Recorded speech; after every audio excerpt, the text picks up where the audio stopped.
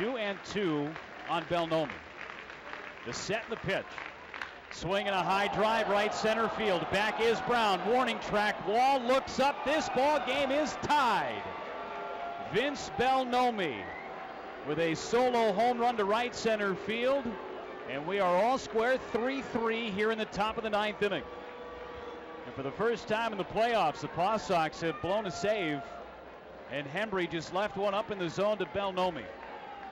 Tried the backup slider, and he didn't get it out far enough. And Belnome takes Hembry deep. He is 2 for 2 against him in the last 2 nights. And for Vince Belnome, his first home run of these playoffs.